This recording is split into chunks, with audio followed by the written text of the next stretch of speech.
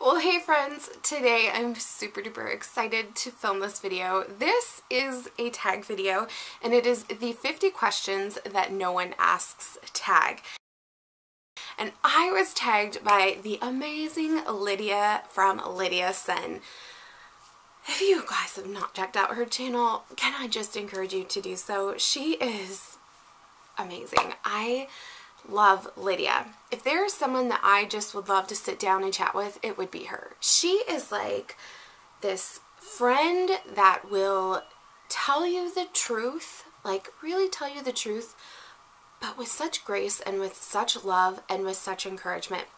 She talks all about finances on her channel, and sometimes it's tough to listen to because I'm like, need to do that. But she's just amazing in how she shares her wisdom and advice and encouragement. She talks a lot about motherhood and she's just amazing. So I'll have her channel linked down below. So I have never done a Q&A here on my channel, so I thought this would be a lot of fun to do. Anyways, we are going to just jump in because this is a lot of questions. So question number 1, when driving, do you listen to CDs, tapes, the radio, or nothing? I mean, does anybody even listen to tapes in their car anymore? I don't know. That's pretty awesome if you do. I wish I could listen to CDs because I'm kind of old school in that way, but our truck did not come with a CD player. So I basically listen to the radio, our Christian radio station, and when I'm not listening to that, I am listening to playlists on like my iPod or podcasts.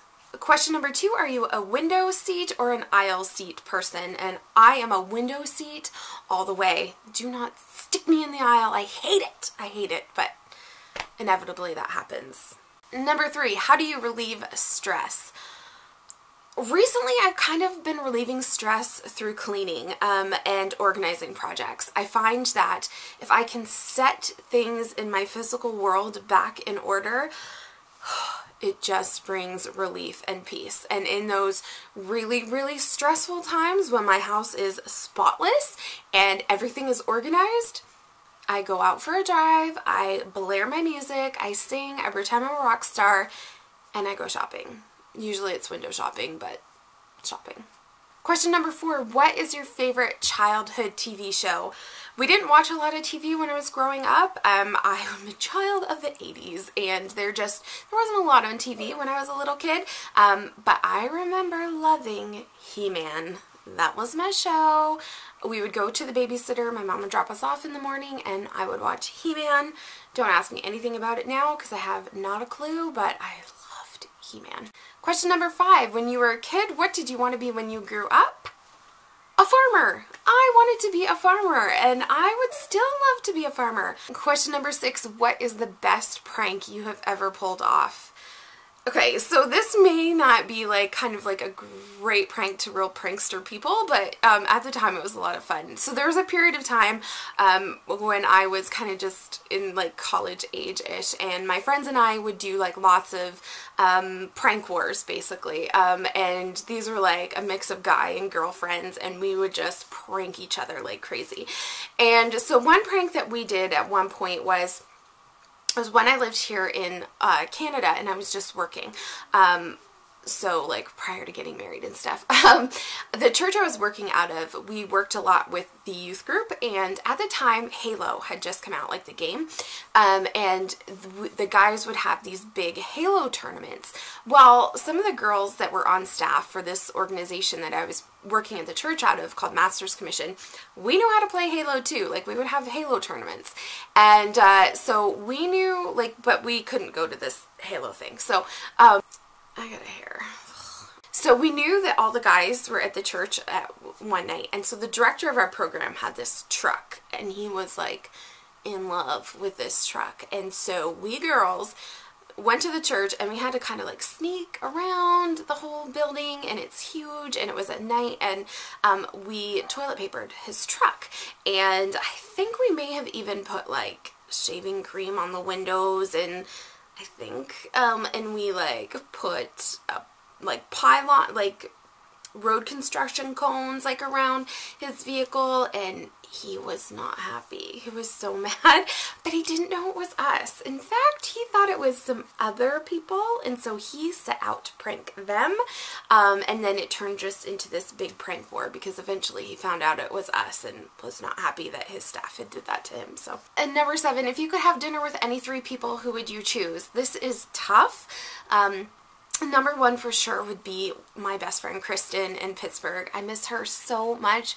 We haven't seen each other in a couple years, and when we get to eat dinner together and see one another, we just sit there for hours. Like, we will go from like the lunch hour into the dinner hour and just talk and talk and talk, and we have so much to catch up on and so much to chat about that she would absolutely be number 1. So number 2 would actually be somebody who's passed away, and that would be my grandma. She passed away in 2015 of Alzheimer's. She had the disease for 17 years, and she was just this incredible woman. And she was taken from us, like the disease started to take over her mind 17 years ago. So that put me as like a very young teenager, and the imprint that she had left on the lives of myself and my sisters in just that young, like that short frame of time was huge. And we miss her desperately, and I would just love to sit down with her and just chat and to know all these things about homemaking and about life and about things. Like, she just left a legacy, and I would love to just sit and chat with her about all those things. And number 3 would be Laura Casey. She is just this amazing author, blogger, like content creator. She's the founder of the Make It Happen movement. She's just amazing, and I would love to like sit down and just chat with her and gain some of her wisdom. She's just amazing. Number 8, if you could get back any article of clothing, what would it be? There's a few, but the one that really comes to mind is this navy blue t-shirt. It was like a men's vintage style t-shirt that I picked up from like the thrift store a long time ago, and it was soft, and it was like so perfect, and it had white writing on it, and it said, "Bald is beautiful. God only created so many perfect heads. The rest he covered with hair." And I wore that thing constantly, and I would get that back in a heartbeat. I think my mother threw it away. I'm not happy about that, because I'd still be wearing it if it didn't fall apart, because really it was like very vintage. Number 9, if you could hire any actor to portray you in a movie, who would that be? So I have been compared to like my doppelganger to Brittany Murphy. Sadly, she's passed away. So she would be my number 1 choice, but in the meantime, maybe Reese Witherspoon. I'd be happy with that. And number 10, if you could play any instrument, what would you play? Guitar. I would love to play the guitar. I bought a guitar when I was in high school, but I had some really negative words spoken over me about it, and I never learned to play. The sad thing was my best friend, her dad was a guitar prodigy, like incredible prodigy, like just amazing, and I could have learned so much from him, and I didn't, because negative words can kill your spirit, and they killed mine. So I would love to play guitar. If you could hear anyone in history give a speech, who would it be? And I think it would maybe be Martin Luther King. I think that's who it would be. Or Abraham Lincoln. I'm not really sure. Either one would be a win. If you could live in any one city for the rest of your life, where would you live? And that would be Birmingham, Alabama. I love Birmingham. I had the chance to go there several years ago, and when I went, I felt like this was my city. Like I was meant to be here. And I've never been back, but if I could live somewhere because I had such a great experience there, it would be there. Or I would move back to Pittsburgh. I forgot. Maybe I'd move back to Pittsburgh instead. That was probably the best place I ever lived. The best memories. All my best people besides my family live there. And friends. I have friends that live other places, but yeah, Pittsburgh. I'm going to Pittsburgh. That's it. I'm moving there. If you could make any fictional character come to life, who would it be? This is probably a toss-up between Peter Pan and Mary Poppins. I feel like I'm Mary Poppins when it comes to my mothering. I'm kind of strict like her, but also very loving and fun, and I would love to jump into a chalk painting. That would be awesome. And I love Peter Pan. He's a bit of a brat, but that would be fun to meet him and make him real. Yes.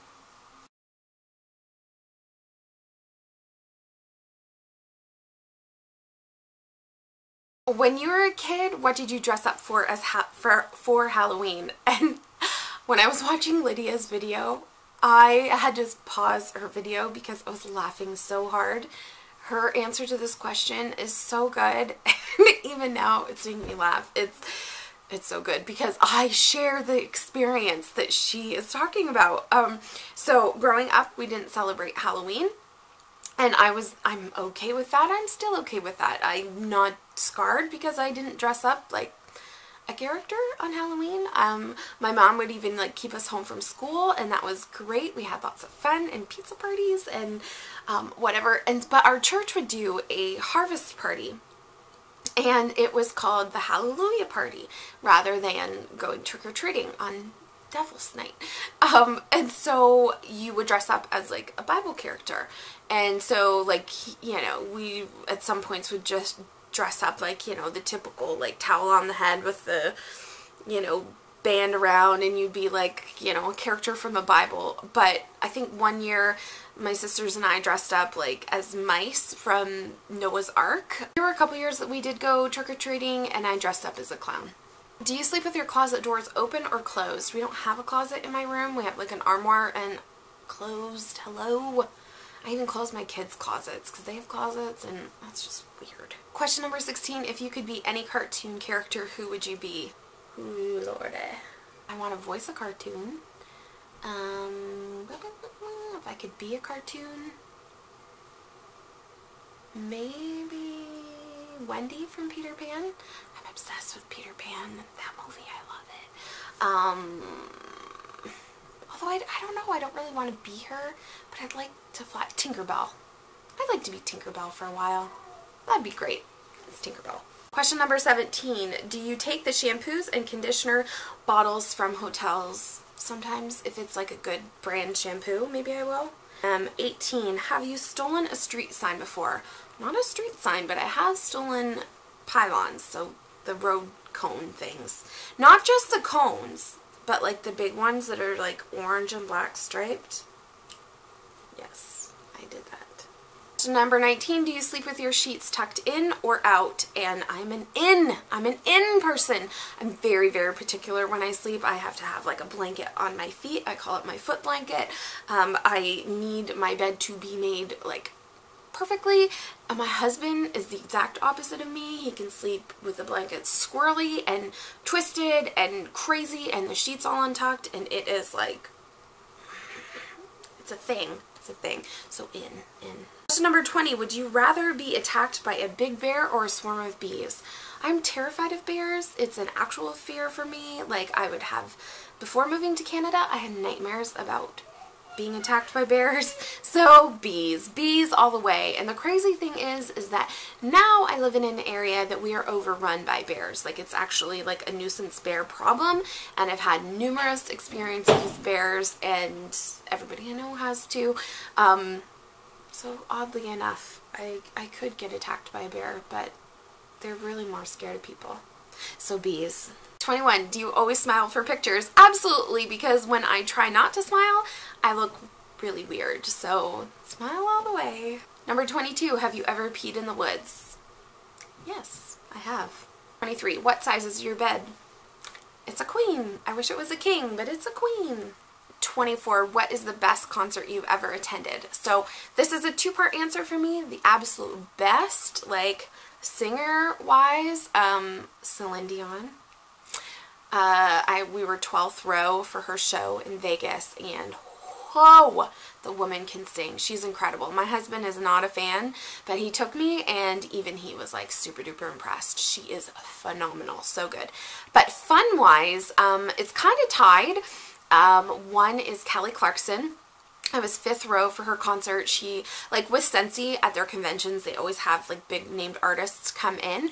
And so she played for Scentsy and we were 5th row. She is phenomenal in concert. She's so high energy and so stinking good. Like, she's great. So her, and then believe it or not, I don't even like this band, but Train.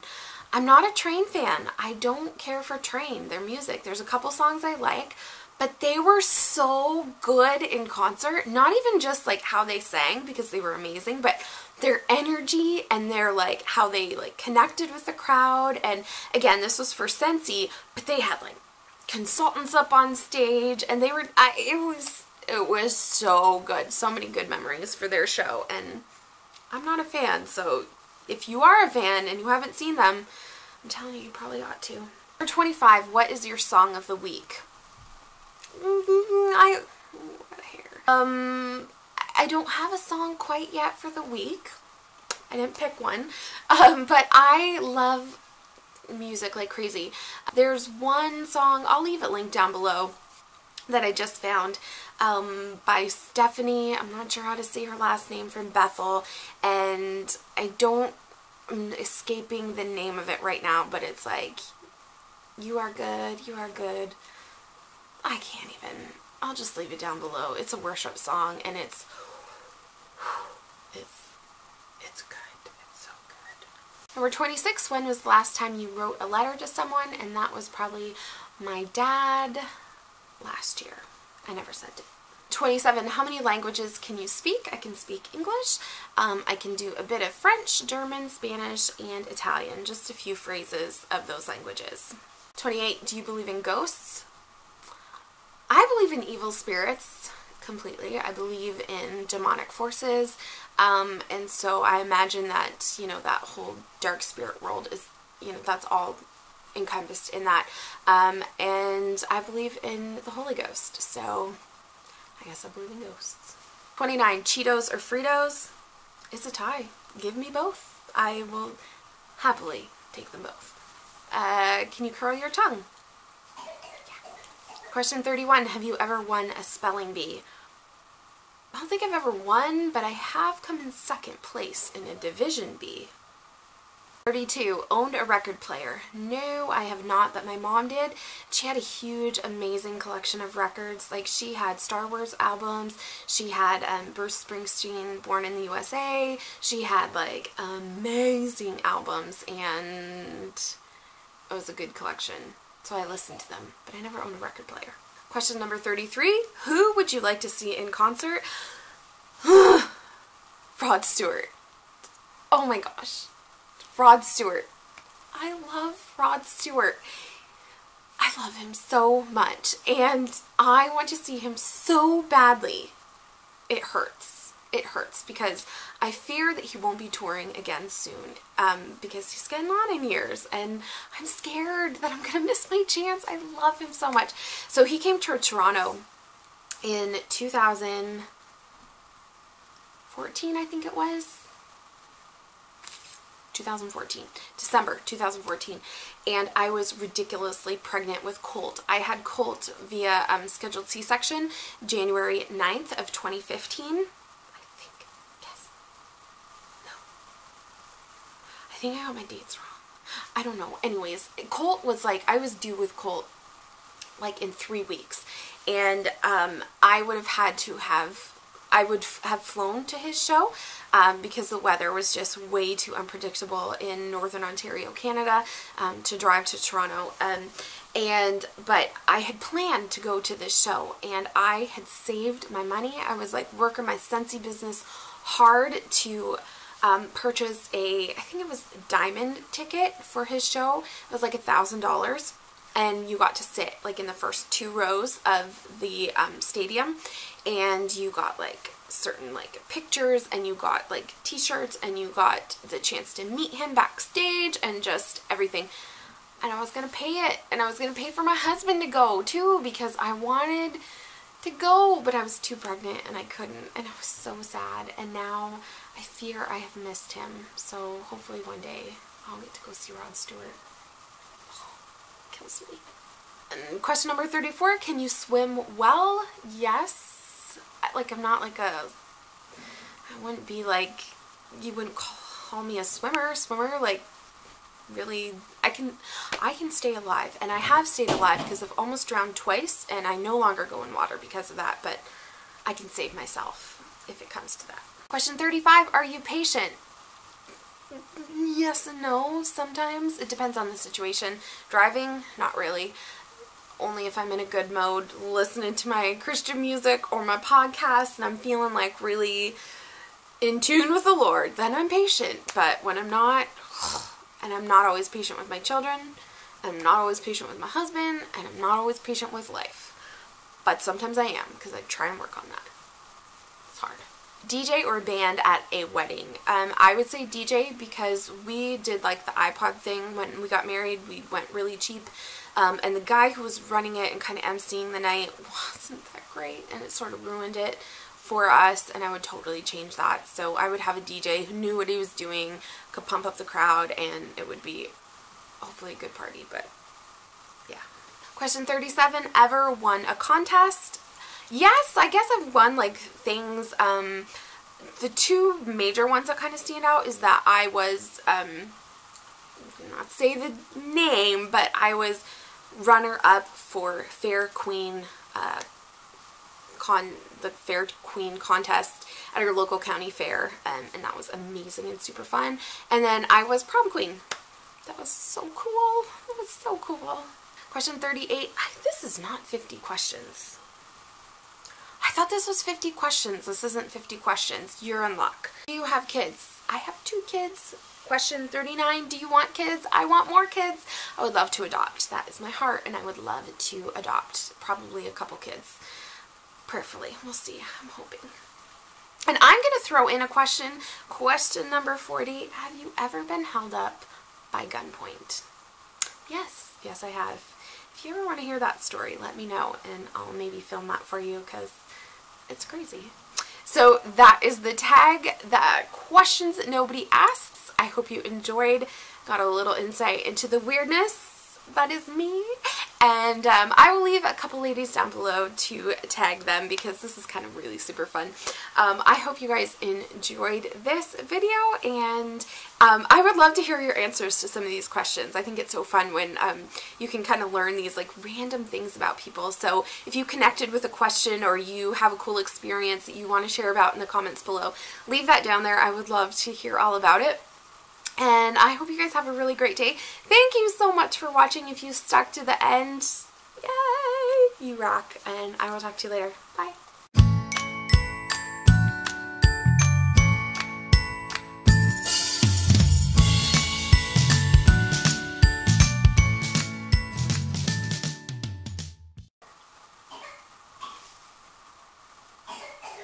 You okay?